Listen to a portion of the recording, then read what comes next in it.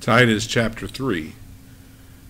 Put them in mind to be subject to principalities and powers, to obey magistrates, to be ready to every good work, to speak evil of no man, to be no brawlers, but gentle, showing all meekness unto all men.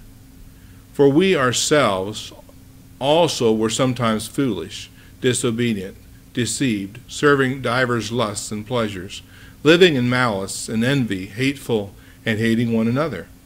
But after that the kindness and love of God our Savior toward man appeared, not by works of righteousness which we have done, but according to his mercy he saved us, by the washing of regeneration and the renewing of the Holy Ghost, which he shed on us abundantly through Jesus Christ our Savior, that being justified by his grace, we should be made heirs according to the hope of eternal life.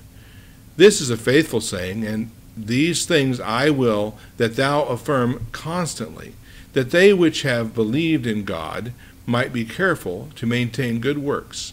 These things are good and profitable unto men. But avoid foolish questions and genealogies and contentions and strivings about the law, for they are unprofitable and vain. A man that is an heretic after the first and the second abomination reject, knowing that he that is such is subverted, and sinneth, being condemned of him.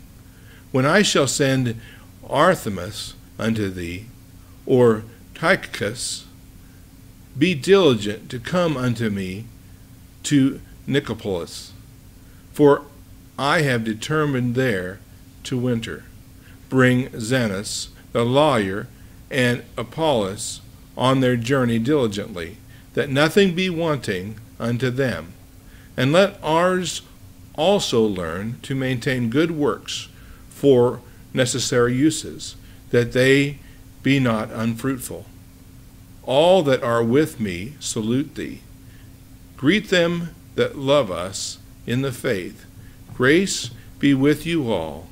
Amen.